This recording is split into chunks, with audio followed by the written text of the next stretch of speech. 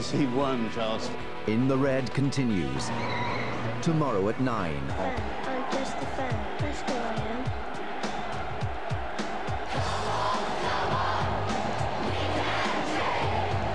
Well, that's it. You probably think it's all over, but no, it's just beginning. The World Cup here, this channel, this time, next week. See you then. We'll be back with another party on July the 15th. Good night, everybody. Good night. Good night, kids.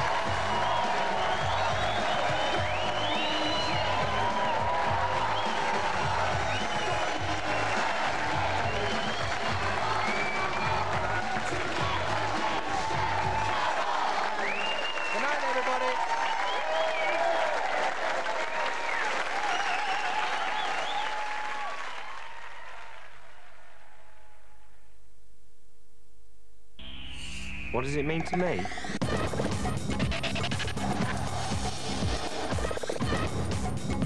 Entertainment.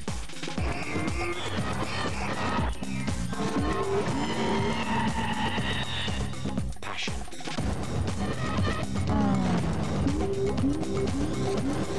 Pride. What does it mean to me?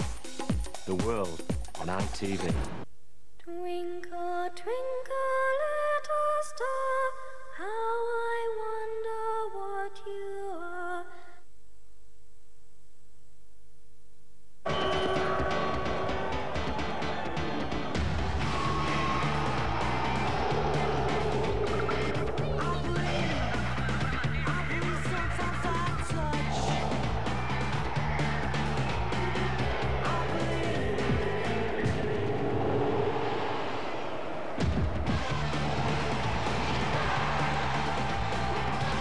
Wherever there's football, we're in your corner.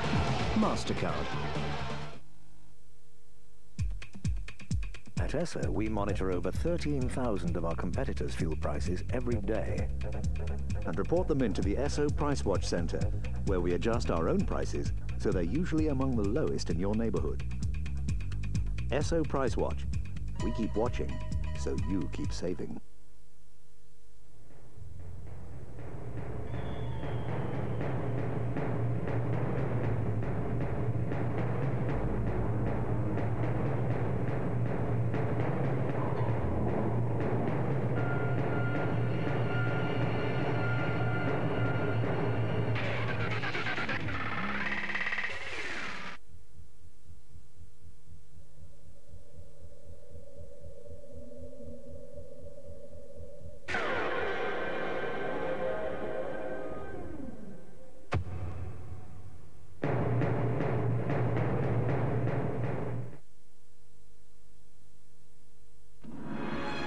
Oh, what an evening, and what a show.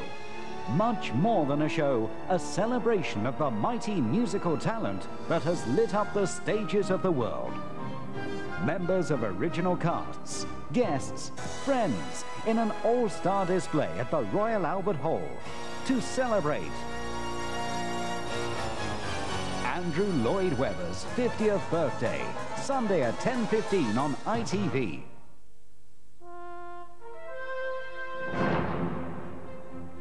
Now on Central ITV, Diana, the secrets behind the crash.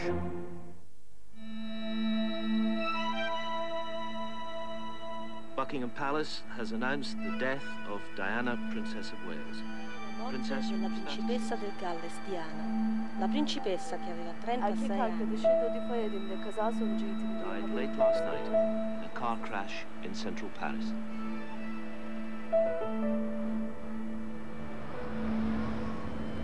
It seems extraordinary after all this time that people still want to come and see where it happened, to leave messages, to lay flowers. It says an amazing amount about what Diana meant to people.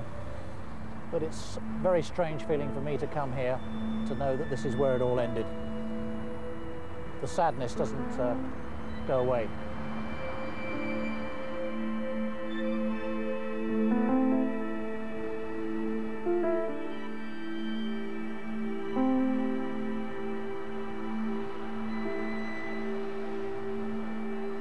Now, many people will say that surely it's time to let the dead rest in peace, and that's quite understandable.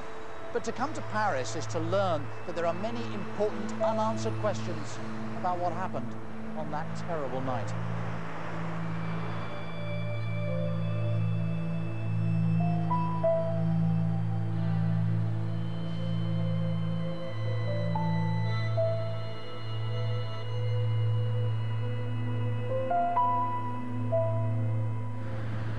Immediately after the accident, things seemed reasonably straightforward.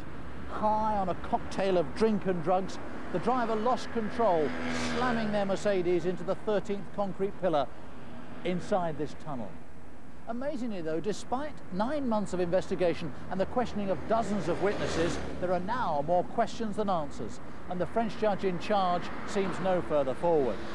In 2 days' time, he's calling many of the key witnesses back together again for what's called a confrontation, to try to make sense of it all. But this is a story full of mystery. The police have still not found many who were there at the time. Witnesses talk of a mysterious flash in the tunnel and powerful motorbikes leaving at high speed. And as we've discovered, the man at the wheel, Henri Paul, was leading an extraordinary double life. In public, he was security manager at one of the world's most famous hotels, the Ritz in Paris. In private, he was a secret agent in regular contact with the French and other intelligence services.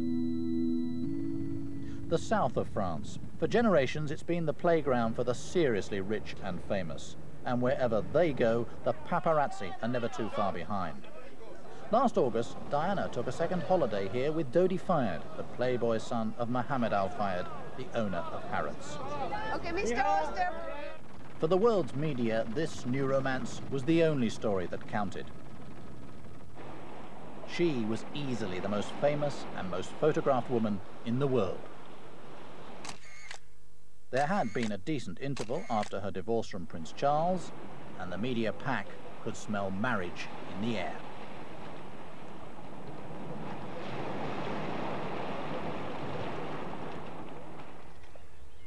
Her former lover, the cavalry officer James Hewitt, now lives a quiet life in the West Country.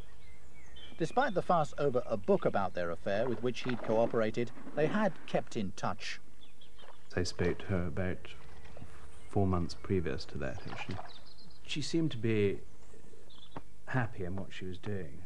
Did she say anything about her private life? She said, I said, you know, what are you going to do next? And she said, oh, I'm going to shock the world, and I'm going to find a big black man and marry him, which is, you know, showed through her sense of humour. She liked to tease and to shock people in a humourly way like that. Princess Diana always had a very ambivalent attitude towards the press, particularly the photographers. They were very useful when she wanted attention for activities like her landmines campaign, or when she wanted to upstage her former husband. But by last summer, as her romance blossomed, things began to change. She always made it quite clear that she would like to marry and to settle down and have a family and try and lead a normal, quiet life. She stayed with us for a couple of weeks in the south of France. She enjoyed and had children. Enjoyed the best holiday they can ever enjoy. She saw the normal, ordinary people life, you know, which is no formalities, no, you know, just the way you enjoy life in a normal family way, close family way, which unfortunately she never enjoyed during her life, during her parents, during her marriage, you know. Their holiday over at the end of August, Diana and Dodi decided to go to Paris for an overnight stay before returning to London. But by the time they reached Le Bourget, an airport just outside Paris, the paparazzi were already waiting. Here, catching Diana and bodyguard Trevor Rees-Jones, Dodi and one of their drivers, Henri Paul.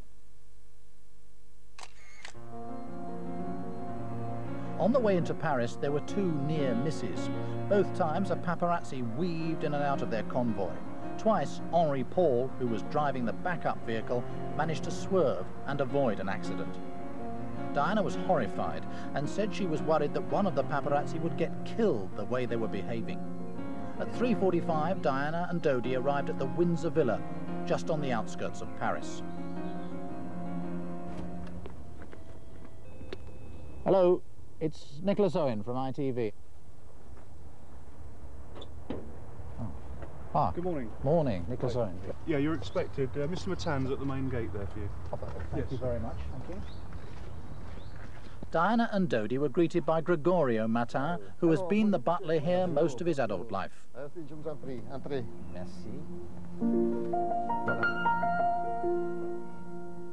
The villa is the former home of the Duke and Duchess of Windsor, a previous refuge abroad for another glamorous and stylish woman who had married into the royal family and, like Princess Diana, would never be queen. What about Dodi? Did he like this house? I mean, what do you... Oh, yeah, sure. He liked it very much. He liked it very much. It's a beautiful house. I tell you, this house in the summer always is beautiful, but particularly in the summer is extraordinary. So you expected Dodi yeah, sure. and Diana to live in this house together? Absolutely. Everything is ready to come here. He prepared the house, all ready, all is ready. We see is somebody move all the furniture, is somebody come with a designer, you know, as the new people come, it's clear, huh? Tell me, do you remember the last day they came here very well? Yeah, sure. Do you remember them coming? Do you remember what happened? He's coming and see the house, spend 2 hours, he go around the house to visit everything. You go in the top until the basement, and the kitchen, for the kennel to the dogs, everything, the garden. Yeah, sure.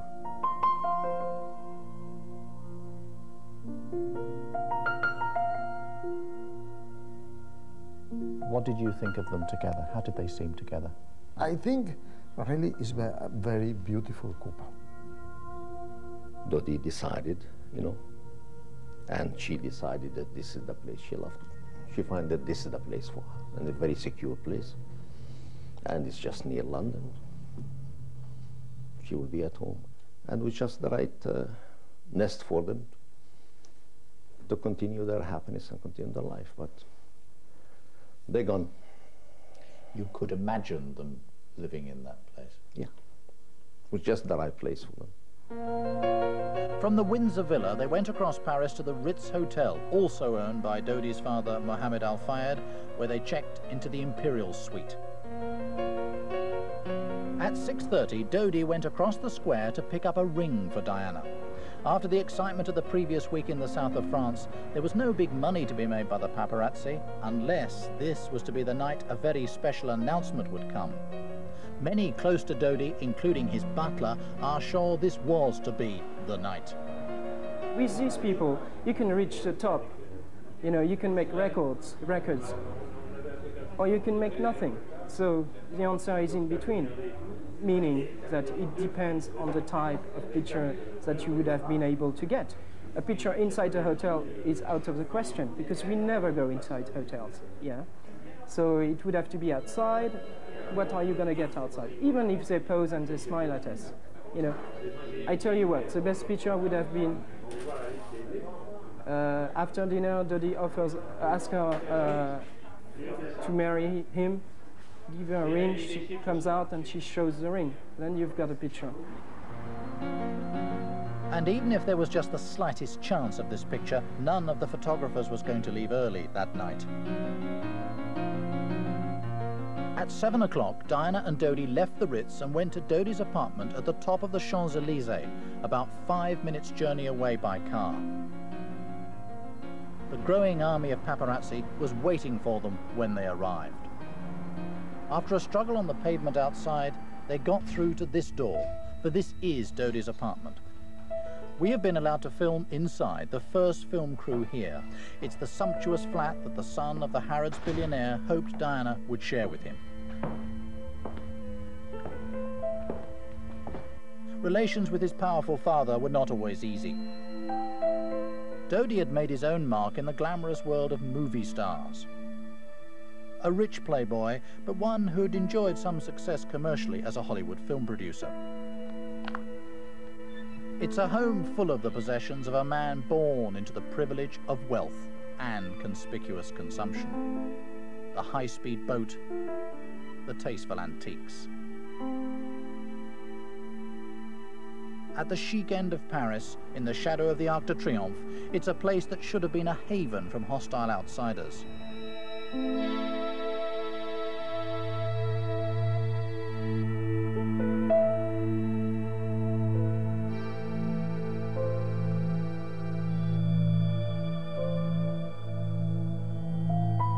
But outside the tranquility of Dodi's luxury apartment that night, the pressure was now building up. At 9:30 they had planned to eat at a fashionable restaurant, but the throng of paparazzi and other hangers-on made this impossible. They gave up and went to the Ritz to eat. They don't just only take in photographs, but also they accompany you, they stand in your way, the motorcycles are in front of you. It's just devastating.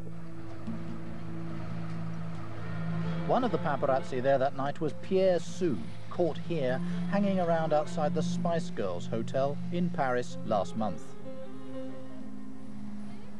Travelling on motorbikes and scooters, these photographers are quick and mobile.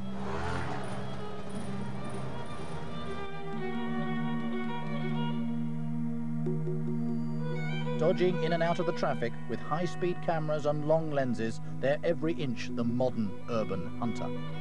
We jump off the motorcycle and we get in place to shoot them. A few of us had time to take a picture through the window at that time, and 1 or 2 frames, and then the door opened, the Princess Diana exit before, and Dodi behind her, a few meters behind, and they went into the hotel. How would you describe the way the princess reacted to what you were doing? Nothing special, really. You know, she kept her head straight and walked and didn't talk to us, didn't seem particularly annoyed or anything. But this video shot by the Ritz security cameras tells a very different story. One photographer is already inside the lobby. As they arrive at the front door, a second photographer steps in front of Diana and manages to take a picture before being grabbed and thrown out. A grim-faced Diana then enters the hotel, followed by the bodyguard Kes Wingfield, a few steps behind her boyfriend Dodi, and Trevor Rhys-Jones. According to one of the bodyguards, she then sat down and burst into tears. Shortly afterwards, Henri Paul parks his Mini outside the Ritz. It's just after 10 o'clock in Paris, 9 o'clock in London. Henri Paul, whose main job was acting head of security at the Ritz, had been called on his mobile and came back into work. One mystery still unresolved is where he was during the evening, having left work just after 7. Once inside, he drank 2 glasses of Ricard, an alcoholic aperitif, in the bar. That I saw some maid, probably, from the hotel through a first-floor window, shutting down curtains. So we assumed that they were going to have dinner at the first floor, which is the Imperial Suite or something. So then we realized that we will have to wait a couple of hours, maybe. Inside the Ritz, Diana and Dodi had dinner in the Imperial Suite. And then they call me, say, what's happening? And then we're having dinner, and after that going back to the apartment. And we're coming back on Sunday, and on Monday, they declare their engagements. Did Dodi tell you that? Did Diana tell you that? Dodi told me that, and Diana told me that on Saturday evening at 10 o'clock in the hotel. Did Diana speak to you in that conversation? Yeah. Do you remember what she actually said to you? She was completely full of happiness, full of joy. At the end of the road, you know, she finds someone she can feel, you know, fill her life and be happy and fulfill all her dreams, which she lost and she missed for years. She finds the family she can be, you know, related to. This amateur video captures the mood outside the Ritz that evening. Inside, Diana and Dodi decided to return to his apartment. According to Mohammed Al-Fayed, his son rang him in some anguish. By now, it's just after midnight. I say just be careful. Don't take any decision, because if you're happy in a hotel, stay in the hotel. If you feel going out, you can do, but just, you know, it's all up to you. I left it to him to decide. But Dodi came up with a plan. A decoy vehicle would go to the front of the Ritz. Meanwhile, they would escape by the back door. The Ritz security video shows the couple's black Mercedes, supplied by a local hire company, being brought round for them. But they never stood a chance. Princess Diana tried to escape photographers as much as she can, you know, so therefore this is a natural thing to do, to go to check the back door. So that's why some photographers went into the back. So both ways were secured, so to speak. 19 minutes past 12. At the back of the Ritz, Diana and Dodi slip into the black Mercedes. Henri Paul takes over at the wheel. But the paparazzi monitor their every move and alert each other on mobile phones. Even the crowd knew what was going on. On the tourist video, you can hear what is happening. They're chasing Princess Diana. Chasing Princess Diana! This is where the journey began. Rear entrance to the Ritz there, where the Princess and Dodi joined Henri Paul, the chauffeur, and Trevor Rhys-Jones, the bodyguard, and they set off down the Rue Cambon, narrow back street, and we're turning right. Within a minute, they were ambushed just around the corner at the Place de la Concorde. According to one key witness who spoke to the police, there were many paparazzi surrounding the car. One photographer on a motorbike was taking pictures of Diana and Dodi in the back of the Mercedes. At some lights, a car in front held them back before they set off, at speed, towards the tunnel. But this car, this is a Mercedes very similar to the sort that the Princess and the others were in, a really powerful machine. You just know it's itching to get going. You feel invincible in it, obviously very, very well built, having difficulty holding it back, to be absolutely honest.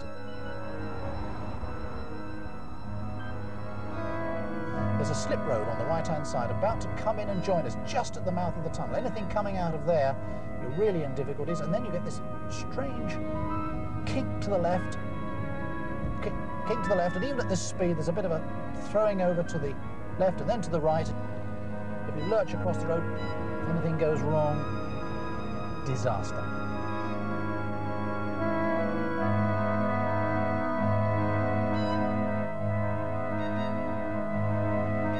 There's no protection in terms of any guardrail. Anybody who just deviates from the road only has to go a couple of feet onto the curb and you've got a solid accident taking place.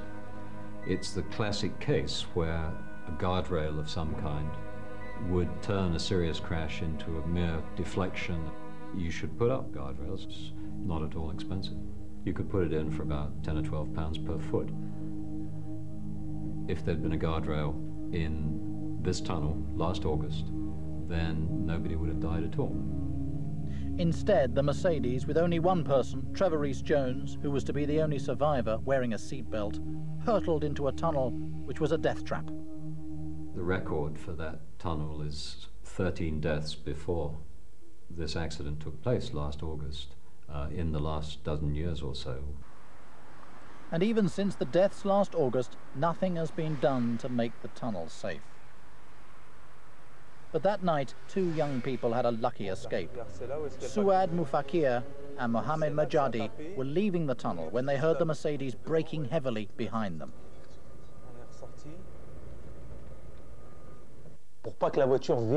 I got the impression that the car was right behind us, judging by what I could see in my rearview mirror. So I accelerated so as to put some distance between us, to get away and to avoid being hit. The whole thing happened really quickly, really quickly. I heard a car braking repeatedly. which is what made me turn around. And at that moment, that's when I saw the car hit the pillar. The investigating judge believes that as he approached the tunnel, Henri Paul saw a slow-moving white Fiat Uno. He tried to get round it, but clipped the side of the car, lost control and skidded into the 13th pillar. The Fiat Uno then drove away. This is not the end of the story, though, rather the beginning of an extraordinary mystery. For a start, that Fiat Uno has still not been found.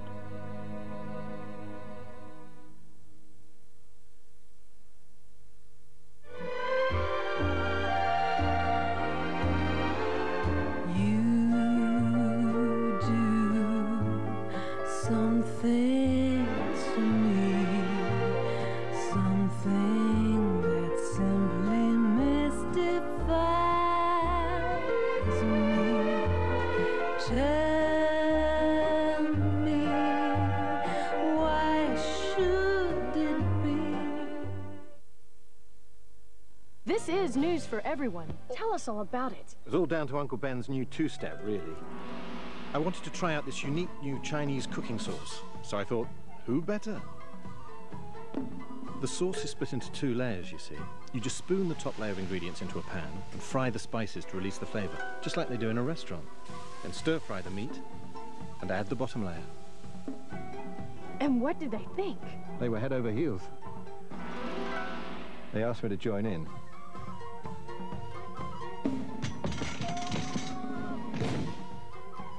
New two-step sauces. Perfect every time. Don't let skin problems affect your life. Neutrogena Clear Pore Treatment. Clear skin starts with clear pores. Night after night, this active gel helps keep your pores clear, gently. Noticeable results after the first week. Neutrogena Clear Pore Treatment. At Mothercare, we're always on the lookout for something new. But to keep our clothes looking their best, we only recommend one biological detergent, Ariel.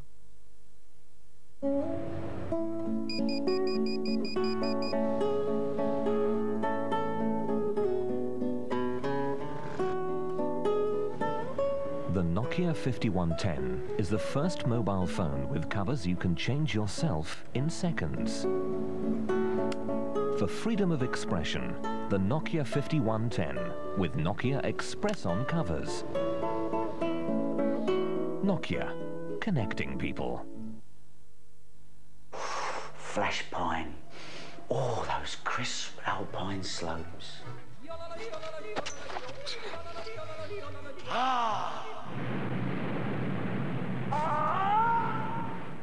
Safer back here, though.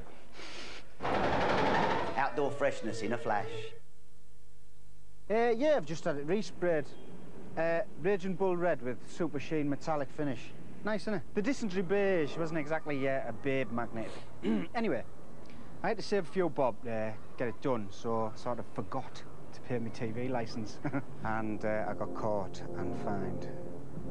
Still, the lasses don't notice in the dark. Or if I stand here, like this.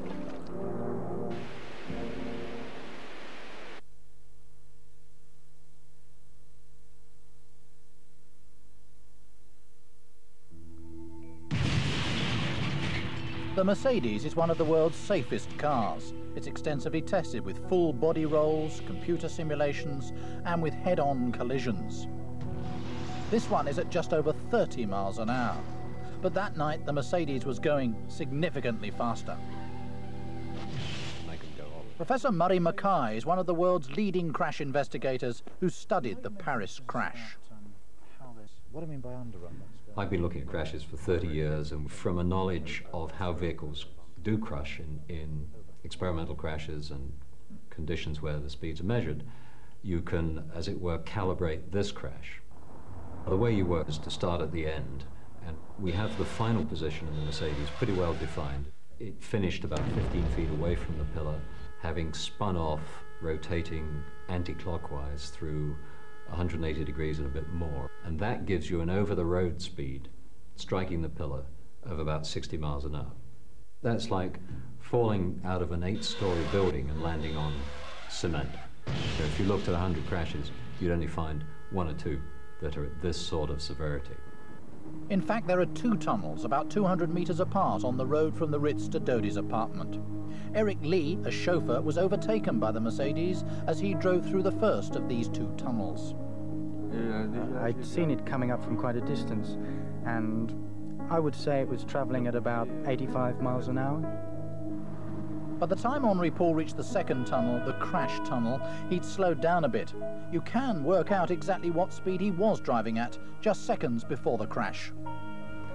And that gives you something of the order of 78, 80 miles an hour. And that's a reasonably tight objective number. We're not having to rely on any eyewitnesses to reach that sort of conclusion. But why was Henri Paul driving so fast? The paparazzi, arrested immediately afterwards, have all claimed to the judge that they could not keep up with the Mercedes and were nowhere near it when it passed through both tunnels. However, many eyewitnesses disagree and describe at different stages of the journey a convoy with Henri Paul chased by cars and motorbikes. Eric Lee followed the Mercedes as it sped towards the crash tunnel. In the distance, he heard a huge explosion. I was going at more or less 40 miles an hour, still in the first tunnel when I heard the explosion, and they had passed me before the entrance to the tunnel. The time to drive along quietly, to come out at the exit, to see the car took me a minute and a half, 2 minutes. The paparazzi have always claimed they did not arrive until well after the crash, but Eric Lee is one of several key witnesses whose evidence flatly contradicts this, putting them in the tunnel almost immediately afterwards. And this means that they must have been much closer to the Mercedes than they have admitted. There are about 10 people down there. Maybe they weren't all photographers, I don't know. I know that as I went down, 4 people came back up, 4 young people. They'd been arguing, because as I went down, I could hear them arguing with the photographers. They were attacking the photographers for taking pictures. They came up, and I was going in the other direction. I went down, over there, between the photographers. I went round and found myself facing the woman who was inside, who turned out to be Lady Di. Diana and Trevor Rhys-Jones were still alive. Though they were among the first on the scene, none of the paparazzi called for an ambulance. I saw the driver. I saw the driver in the front. And with the shock of the collision, he was thrown and hit the steering wheel. Still have this picture in my mind. It's terrible. There are 3 pictures that I always see. The face of the bodyguard, covered in blood. The face of the woman, who opens her eyes and then shuts them again. She seems to be suffering. And the white hand of the driver through the steering wheel. It was terrible. Henri Paul was dead. Even though the airbag inflated, his ribs, collarbone and right leg were broken and his neck was snapped. Though he died instantly, crucially, Diana was alive when a doctor, Frederick Maillet, giving a friend, Mark Butt, a lift home, arrived moments after the crash. What were you able to do for the people inside?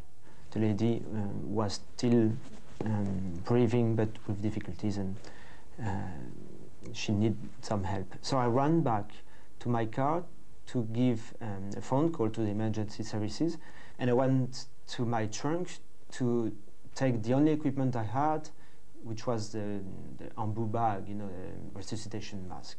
And I ran back to the wreckage to give assistance to the victim. All around him, mayhem. One paparazzi told the police, "You make me sick. I'm going back to Sarajevo. The police over there don't bother us and let us do our work." Another complained, "Let me do my job," when a police officer pushed him out of the way to get to the victims.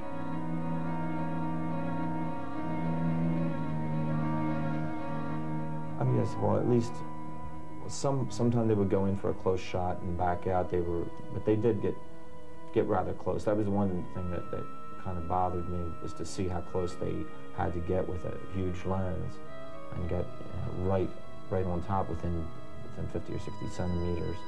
While I was inside the car and giving assistance to Princess Diana, I was aware of a lot of flash and a lot of people taking a lot of pictures of myself and Princess Diana of the inside of the car. Since the accident, the police have raided the homes and offices and even the parents' homes of the paparazzi who were there. They have so far recovered only a few dozen pictures, yet that night hundreds were taken, and some are now being offered for sale. What did I think? I didn't try to work out why they were there. I thought to myself that they were opportunists who were taking pictures of an accident in the tunnel for the tabloids. I don't know. A lot of people are ready to believe there was some sort of conspiracy at work, some plot to kill Diana and Dodi by dark and sinister forces. Surely the answer is it's too far-fetched, too complex to organise. How could anyone ensure the white Fiat Uno was in place? How could anyone know the route Henri Paul would take? How could anyone engineer such a horrific crash? There is another sequence of events described by some witnesses which does raise disturbing new questions about what happened in the tunnel. One of those witnesses is Francois Levistre, on his way home late at night. Quand je suis arrivé ici avec ma voiture. When I drove down here in my car, I was doing 68, 70 miles an hour. I looked back in my rear-view mirror and saw headlights, just like you see now. Driving a Ford car, he says he saw another car, then the black Mercedes, travelling behind him at some speed with a motorbike alongside. I'm in the middle of the tunnel. I can see the headlights approaching. You can see the headlights because it's dark. It's night time. You could see the headlights of the car coming with the motorbike headlights, because you can distinguish between the headlights of a motorbike and those of a car. And the motorbike was driving alongside the car. Well, now we can say that it's a Mercedes. Well, anyway, the motorbike, when it enters, when the Mercedes, when it comes, it drives over the crown of the road to enter the tunnel. At that moment, the Mercedes, the motorbike, accelerates, and you can see the acceleration of the motorbike because you can see the headlight rise up a bit. The bike is accelerating. I'm halfway through the tunnel, inside, when the motorbike accelerates, cuts the Mercedes up. The police have not identified this fast-moving motorbike, even though many witnesses have described it, some in considerable detail. Eric Lee remembers it as it passed him in the first tunnel. There was a taxi in front of me as we were going down. A Mercedes turned up behind me, flashing its lights at me, so I moved back over to let it pass, and the car went past very, very fast. Very, very fast. I can still remember the sound it made, and it was followed by a motorbike 10 meters or so behind. This motorbike is crucial because of what Francois Levistre says he saw as it drew alongside the Mercedes in the tunnel. At that moment, there's a big white flash. A massive white light. I'm looking in the rear-view mirror, and it's then, at that moment, that I see the motorbike, and I think to myself, well, I think lots of things. I think, why did the motorbike cut them up? The flash, was this flash like a photo flash? No, it was stronger than a photo flash, or else it was a massive photo flash. It was a big white light, like this one. Like lightning? Yes, but quick. And it's then, when you're in the tunnel, and on top of that in the dark, you can see. You're forced to. It's like a radar speed trap, because I've been asked whether it could be a radar speed trap. It's not a radar speed trap, but it was a big radar flash. And it's then that I see that once the flash happens, the Mercedes goes left, right, left.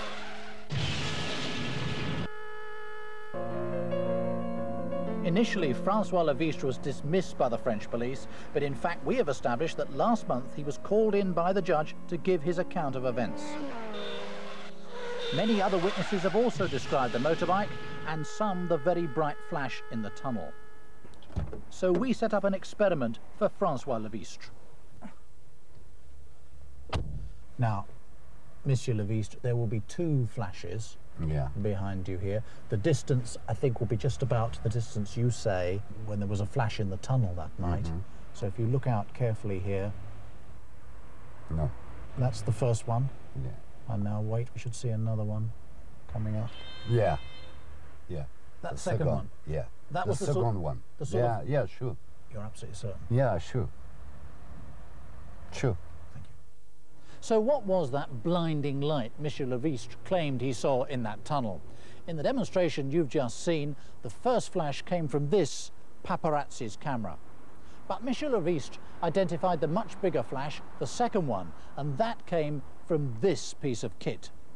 Now, this is an anti-personnel device, quite legal to buy in the UK, which sets off one enormously powerful flash of light. Shine this in somebody's eyes and they'll be stunned, disabled, blinded for several minutes. If you're driving a car when it happens, you'll almost certainly crash.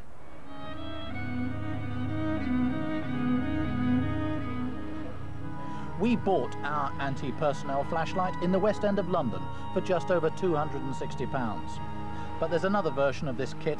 It's not available to the public, it's infinitely more powerful, and it's used by Army Special Forces, including the British, around the world.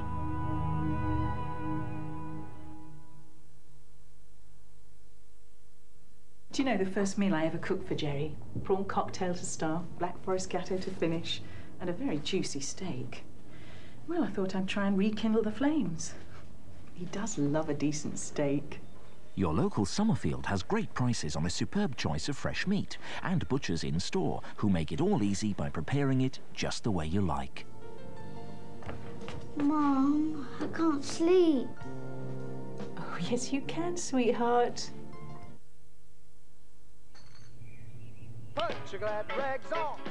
Tomorrow only, wake up to the original Debenhams 12-Hour Spectacular. Incredible bargains throughout the store. The Debenhams 12-Hour Spectacular. Millions of pounds off thousands of things. Only at Debenhams.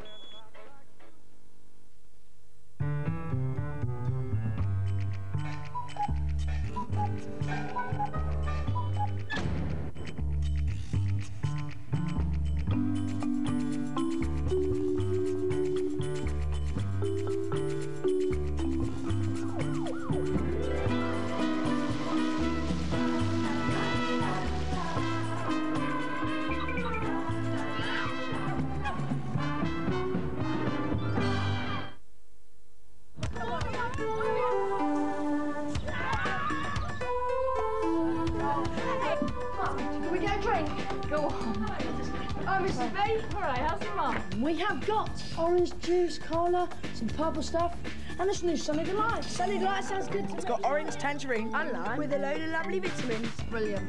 That's the last of it. No, it isn't. Thanks, Mum. It's all right, your Mum. New Sunny Delight. The great stuff kids go for. Is there anything more natural than fresh air? Without it, you could feel uncomfortable. It's the same with your pant liner. It'll protect you all right, but what if air can't get through? Carefree breathable pant liners have no plastic backing. Instead, unique micropores let air circulate freely. All the protection you need, all the freshness you could ask for. Naturally breathable is carefree breathable. New Foam Burst Gel from Imperial Leather. It starts foaming instantly and forms an incredibly rich lather. After just one shower, you'll notice the improvement in the condition of your skin. And clothes will find you irresistible. New Foam Burst Gel from Imperial Leather.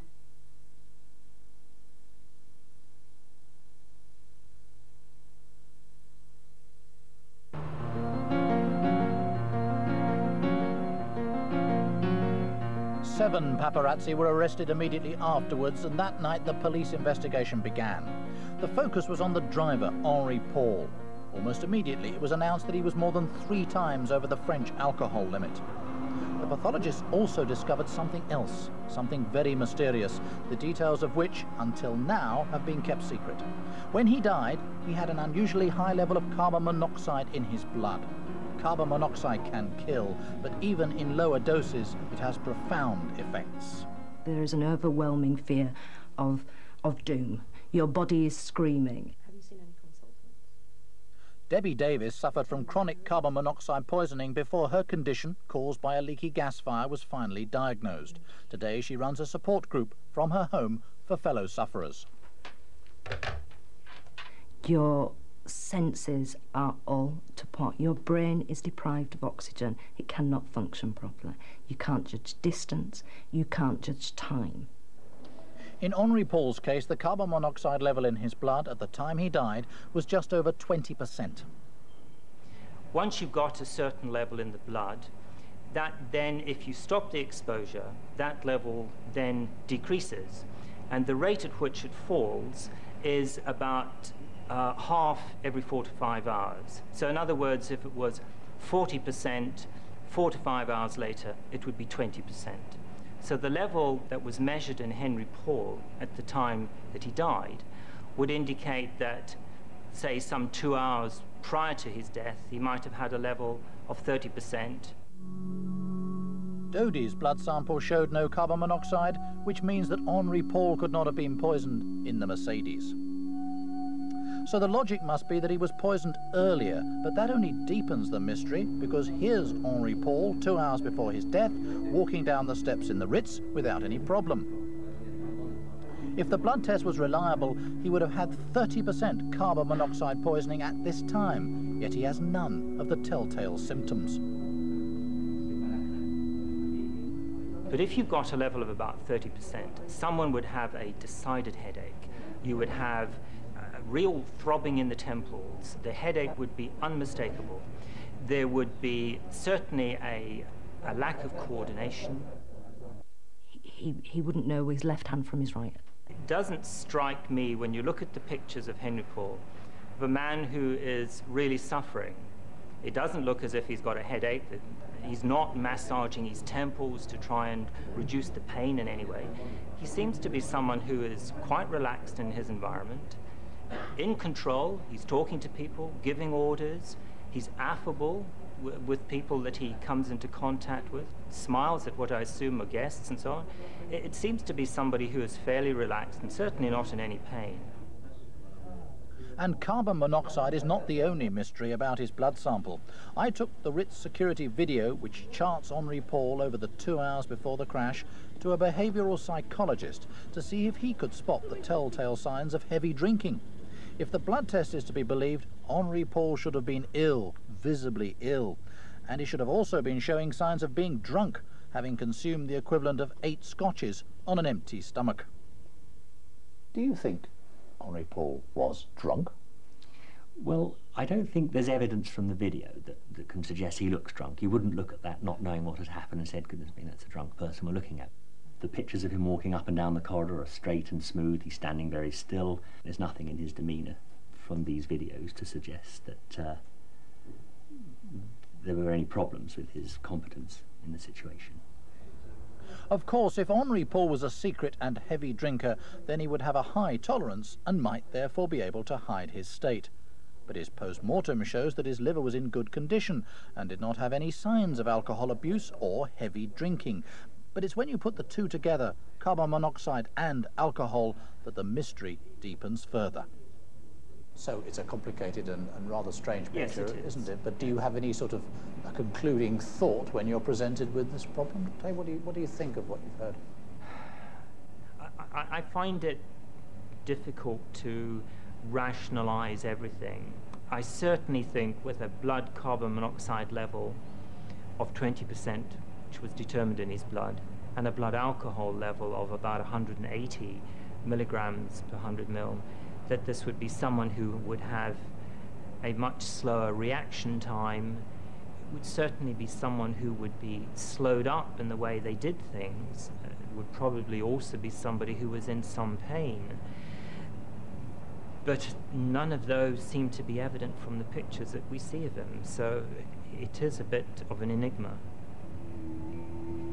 It's impossible to overstate the significance of that blood sample. From the very start, it's defined our views of Henri Paul and virtually all our thinking about the crash. Until now. But what if it's not as reliable as we first thought? The more I learn about this story, the less clear it becomes. That blood sample seems, well, suspect, and the paparazzi were apparently much closer than they've admitted.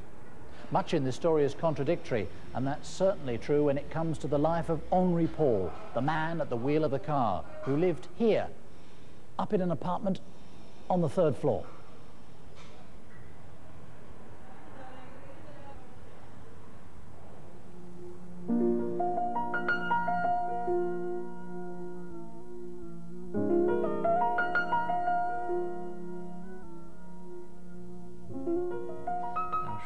I've known him for 21 years.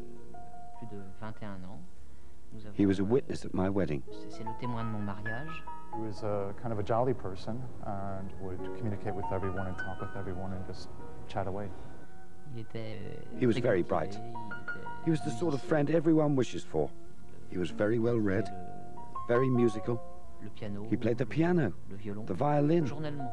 There's not a day goes by when I don't think of him. I also have to go down the street where he lived. It never goes away. I still live in the same area and I go to the same restaurants. So it's hard.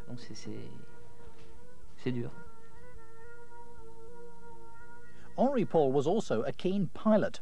Just 2 days before the accident, he completed a rigorous medical to renew his flying license.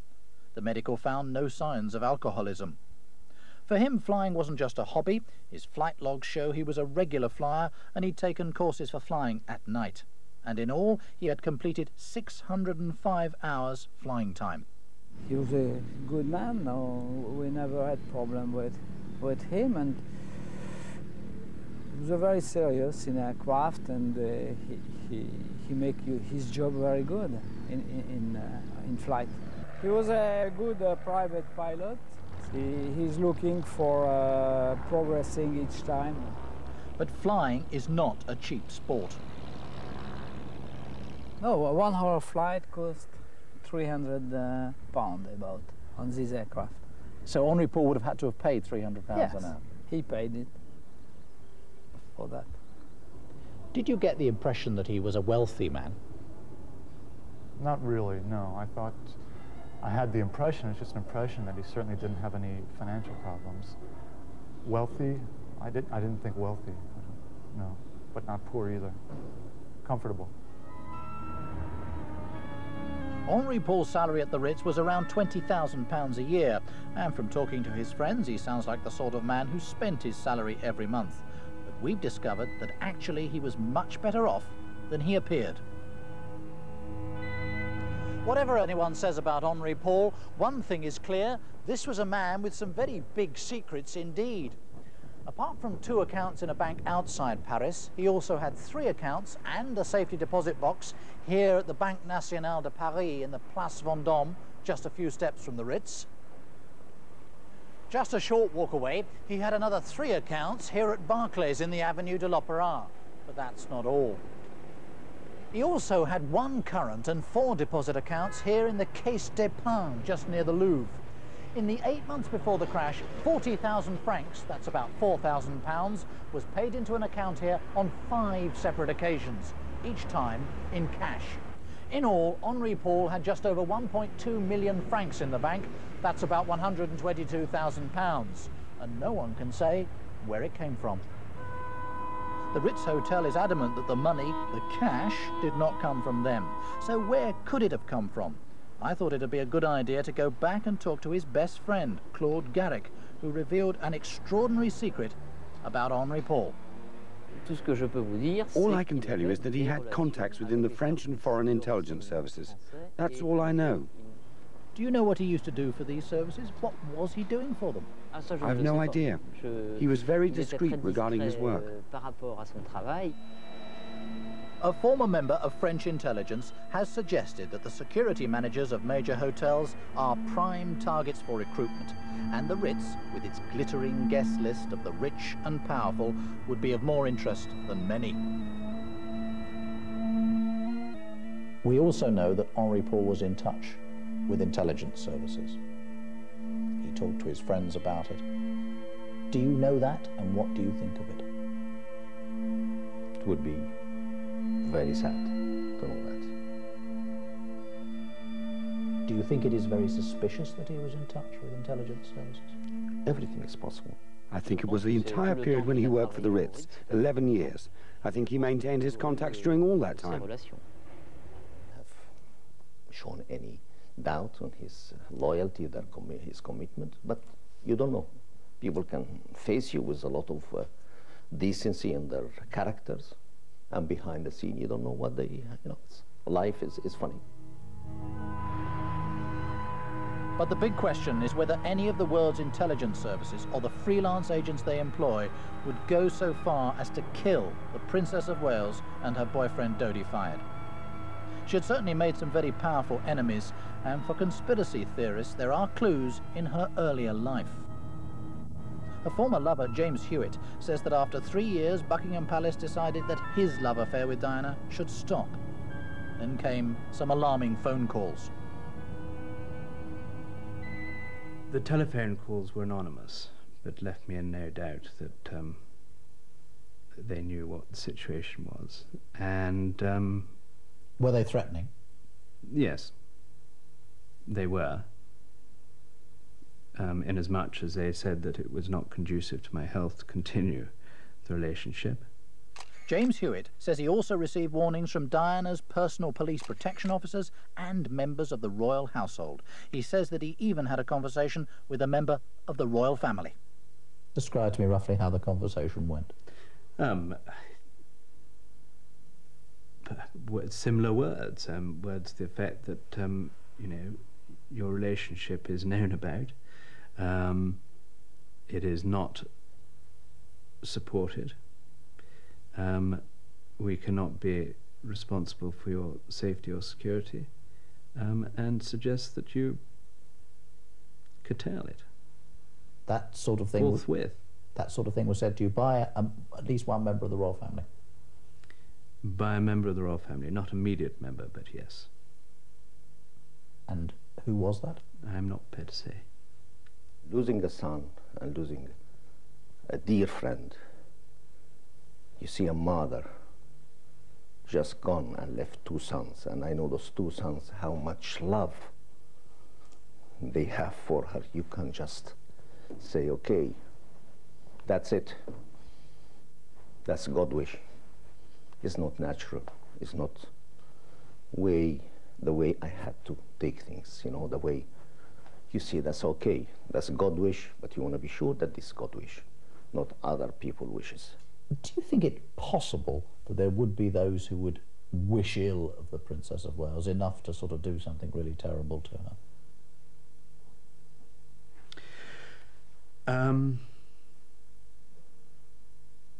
Yes, I do think there are people like that. I've encountered people who wish ill on other people for very dubious reasons. Unfortunately, I think that's a reality. The threats that you'd received some years before, did they come back into your mind when you heard about the crash in Paris? Yes, they did. I'm a great believer in God, and if it is not God's wish for those 2 wonderful people to go. Well, that's it. That's what happens on Take a Pic. Funny night tonight, but a lot of fun. Join us next week. Say good night, Sasha. Good night.